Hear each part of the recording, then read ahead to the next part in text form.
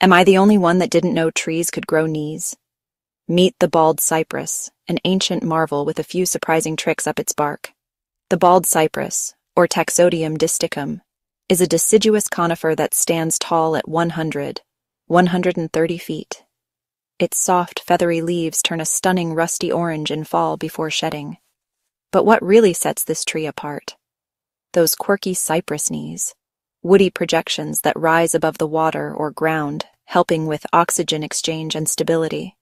Native to the southeastern U.S., you'll find it thriving in swamps, floodplains, and along rivers. This keystone species provides critical habitat for wildlife, stabilizes riverbanks, and even helps filter water runoff. Talk about multitasking, and that's not all.